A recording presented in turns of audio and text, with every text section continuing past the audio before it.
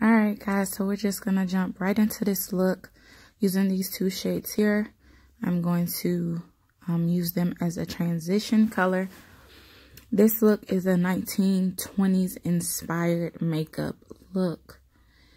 If you are familiar with the 1920s, they were all about thin arched eyebrows, like a smudged eyeshadow look, rosy cheeks, and overdrawn red lips. So this is basically the look that I am creating.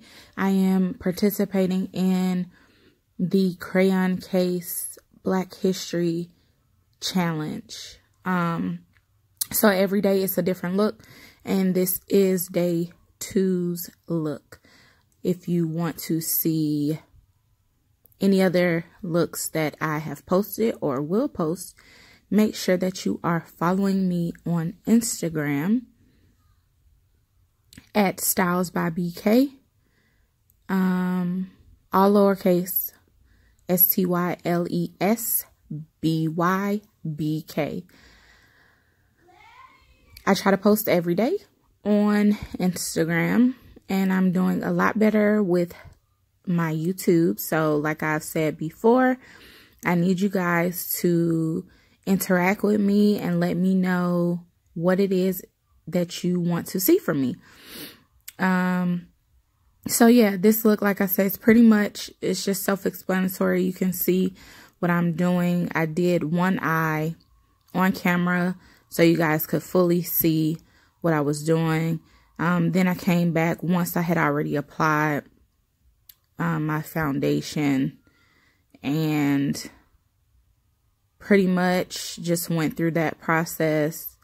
And yeah, I will attach pictures at the end of this video, but I hope that you guys enjoy watching.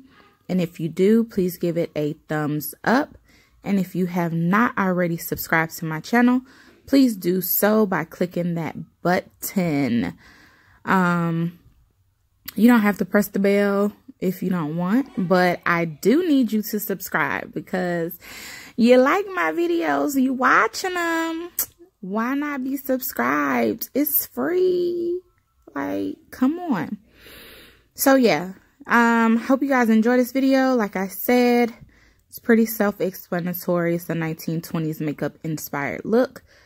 And if you have any questions, leave them in the comments. If you have a video request, leave them in the comments. And I think that's pretty much it. So enjoy the video.